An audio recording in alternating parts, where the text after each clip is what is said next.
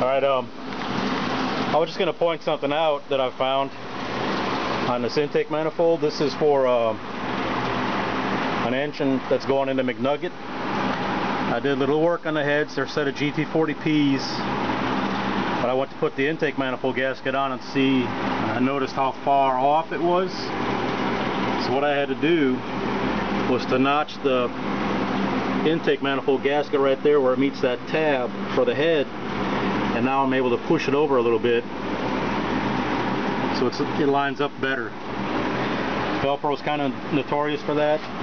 I've noticed the gasket for the upper to lower split is a little off. It probably won't make any difference, but I'm kind of weird about trying to make it less substandard than normal.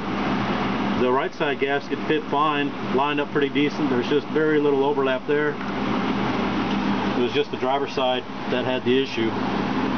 So just something to point out, to look for. And when you put the intake manifold down, torque it down evenly side to side so the ports line up good. On a if you've got a stock GT40 Explorer or lower, you're going to have the ports on the intake are a lot smaller than the ones on the head, so you really don't have to worry as much about alignment. But if you get your intake ported by somebody like T-Moss, it's something to look out for.